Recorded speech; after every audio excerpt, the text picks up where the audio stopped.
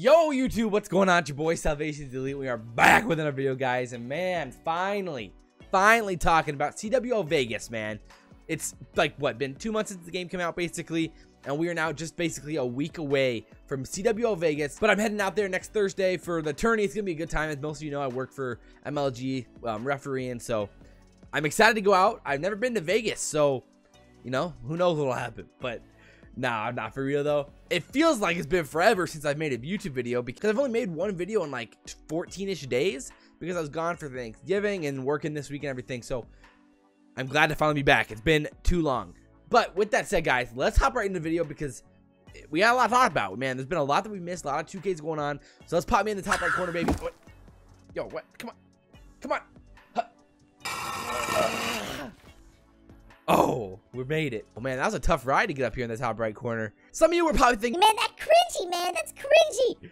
Yeah, I know. It is. You just gotta embrace it sometimes. It is what it is, okay? Everyone's kind of wondering, you know, what is this going to look like? What's this tournament going to look like? How's it going to work 5v5? There's so many moving parts. There's been, you know, all these online tournaments. OpTics looked great. You know, and a handful of teams have looked really good online. So it's going to be really exciting to see what these teams can do in LAN, in person, with the crowds in Vegas, man. It's going to be awesome, and I cannot wait for it. It's going to be an exciting time. First of all, I think we need to talk about the actual format of the tournament because there's a lot of changes this year with how it's going to work, and this tournament's actually going to be more similar than tournaments in the future. So when it comes to pool play, here is what the pool play drawings were. They're right here, bang, on the screen. As you guys can see in Pool A, we got 100 Thieves, we got EU, we got Reciprocity, and then in Pool B, we got Luminocity, Red Reserve, Evil Geniuses. Pool C's got FAZE Clan, Envy, Team MC, and then Pool D's got Splyce, OpTic Gaming, and G2 Esports. So I was a little bit disappointed with the draws. I gotta be honest. It wasn't as great as I was hoping for. I was hoping to either see OpTic with LG, EU, or 100 Thieves, but we really didn't get any of those storylines. So for the most part, there aren't that many exciting things to talk about when it comes to pool play right off the rip. Like I guess when it comes to storylines, I guess, because you know, the teams, we just didn't get the exciting draws. I mean, obviously the best matchups are going to be 100 Thieves and EU, and probably FaZe Clan and Envy, which would be really interesting and exciting. But besides that, there isn't too many exciting things. Again, I think everybody was looking forward to that Luminosity, EG, and Red Reserve bracket, which is pretty tough off the rip for all three of those teams. And right now, that's probably the toughest group, I'd say. It depends what you think of Evil Geniuses, obviously. I think the toughest group is either Pool A or Pool B, maybe because of the top heaviness of 100 Thieves and EU.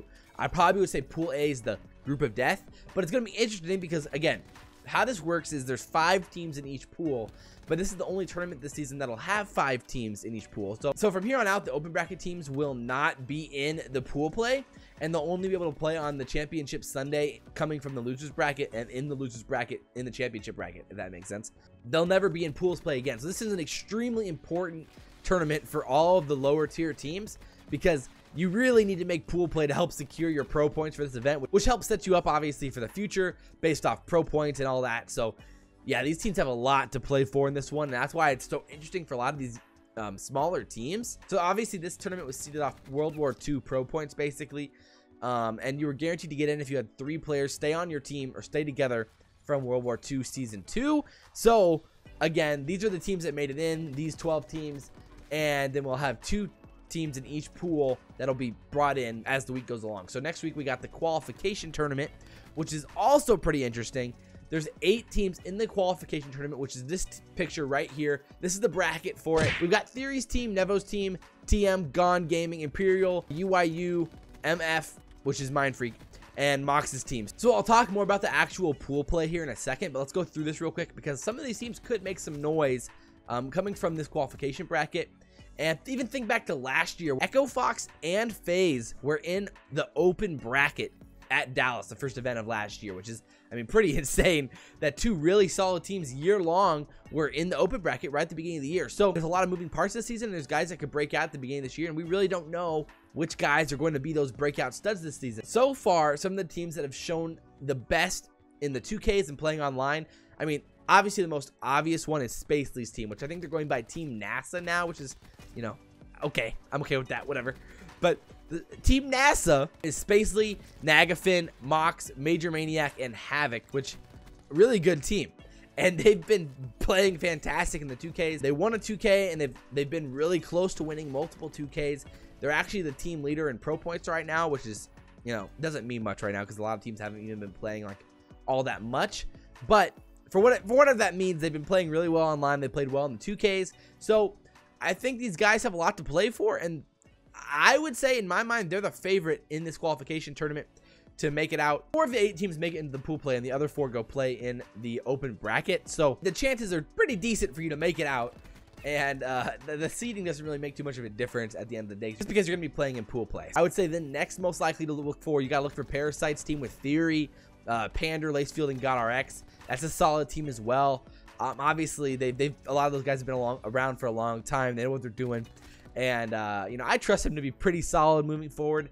I don't know how they're going to play like this on LAN together, but I'm pretty confident that they should move on. And then it comes down to some of these foreign teams, you know, teams like Mind Freak, Imperial, Tainted Minds. I mean, Gone Gaming's got guys from 4 different countries on their team, so the language barrier there and things like that. They got 2 French dudes, Malls and Zayrox, so it's going to be interesting to see how those guys mixed and gel together, considering that their roster was a lot different last year, obviously. I would say that out of the European teams, I'd expect at least one of the Australian teams, either Mind Freak or Tainted Minds, to move forward. If I had to guess, I would say Tainted Minds is a little bit better than Mind Freak right now, but I think they're probably both really close, and I would expect some pretty close matches between them if they meet up. The 2 teams that could make the most noise coming from the play-ins here would be, again, Nagafin and Spacely's team, and Theory and Parasite's team. I don't see any type of Echo Fox or FAZE situation with these guys, but you know, you never know with this type of performance. So yeah, just look out for those guys. So when it comes to the pool play teams, man, there's a handful of teams that are going to be really good that I have a lot of confidence in going forward. And I think the 2 that I have the most confidence in are OpTic, which I think everybody has confidence in at this point, and EUnited, which I just really like that roster a lot. They've got a lot of potential, and I wouldn't be surprised if they win the tournament at all. I mean, they absolutely could take home the championship this time around. And I don't know how I feel about 100 Thieves at this point.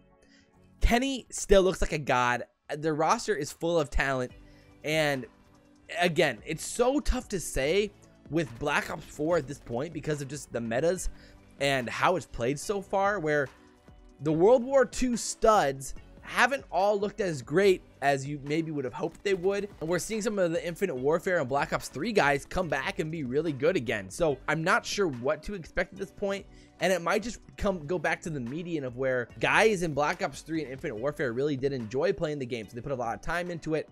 Then in World War II, a lot of those guys just didn't enjoy it as much because it was a little bit too slow paced for them. Guys like Scump and just a lot of the faster paced players that just didn't play as well in World War II. But now they're back. Maybe a guy like Nagafin, who basically didn't even play at all in World War II, and now he's back and he's playing really well. There's so many things that could happen in this tournament, which is why the first event of the year is so fun all the time. And I can't talk too much on each individual team or player right now because we just haven't seen enough of them in real tournaments to get a good grasp of how successful they can be or will be. After Vegas, we're going to do a huge review and breakdown of a lot of the players' performances and going into, you know, the surprises and all that type of stuff, which will be really fun. I'm looking forward to that one. Here's a few of the sleepers that I definitely think are being a little bit overlooked right now. I really do believe in Spacely's team, Team NASA. I think they could make a run here at Vegas, and if they make pools, which I expect them to, I wouldn't be surprised if they end up in either Pool C or Pool D, they'd actually have a chance to get out of the bracket in one of those spots. So especially in Pool D, I don't think too highly of Splyce right now. It's hard to say again because we just don't know how these international rosters are going to work. They have a chance to get out of there if they get one of those types of pools and make some plays, and I just don't doubt them at all against any of the best teams. So another team that I think people are kind of sleeping on is Envy, because I mean, come on, man, they were just the world champions. I know I was just talking about how World War II might not mean as much or whatever, but I believe in all those guys' talent. Envy could absolutely make a run here at the event. I mean, it wouldn't surprise me literally at all if they end up in the top 4. And that's kind of how it goes for almost any of the top teams right now. The team that I'm most worried about going into this tournament is probably LG. They just haven't shown that they can really be an elite team yet on this game. And like, I just haven't seen it from them when they're playing their scrims or playing in the 2Ks. Maybe you guys think differently, but at least for me, I just haven't seen that it factor from LG yet to make me really believe that they could be a really good team. And the other team that I think is being slept on like real hard is Team Reciprocity, because most of that team was the EUnited team from last year that had some pretty big runs in tournaments. And I think they're all a lot of really solid players. I mean, that roster is Wuskin, Tommy, Zed, Shawnee, and Denz. And I mean, I 100% believe that they could make a run at this tournament. And I 100% believe that they could finish top 6, maybe even top 4 if things fall their way. So I'm going to make some power rankings for this tournament right now. Okay, number 1, 100% is OpTic Gaming. I don't think there's too much to explain there. They've been the most dominant team so far when they're trying to be, and I believe in every single guy in that roster to be an elite player. Number 2, I honestly believe is EUnited.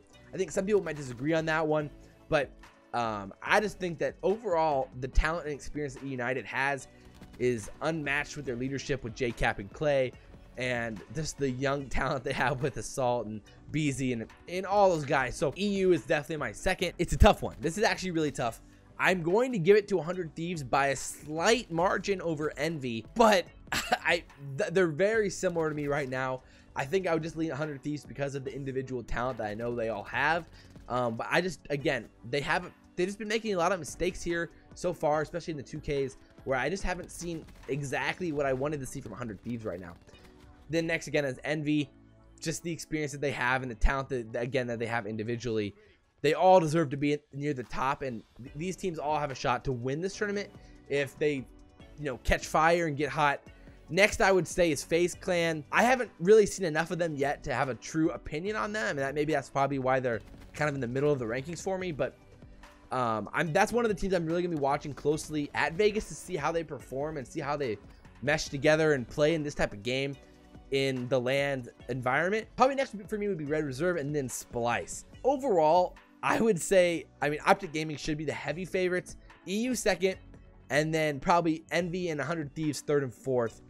There's probably about 8 teams that I see that could potentially win this tournament, and a lot of teams that could finish top 2. Overall, guys, I didn't get too specific into like strengths and weaknesses of teams just because we haven't seen enough of the teams to have true opinions on most of these guys, and I don't want to make those judgments too early before the season's even started. So with that said, guys, I hope you guys enjoyed this video. Again, we're going to do a really in-depth look at CWL Vegas after the tournament and look at stats and look at performances and break down some of the film. Obviously, learn from the pros, a lot of stuff like that after this tournament. And with ranked play coming out soon, hopefully the competitive, vibes and excitement will, be back in the air. It feels like the energy's kind of been gone the last few weeks, and this kind of snuck up on us, I think. So hopefully it gets good viewership. The turnout's good. I'm looking forward to it, as I've said like 1,000 times in this video already. But with that said, guys, I hope you guys enjoyed the video. Like, comment, share, and subscribe if you did. I really do appreciate all the support. But as always, guys, I'm your boy Salvationselite, and we will see you next time. I'm out. Probably around the back. Probably around the back. John's window dead. Front door. Nice. Karma spawns up. He originally is like, okay, I'm gonna control mid, but then he realizes, oh wait,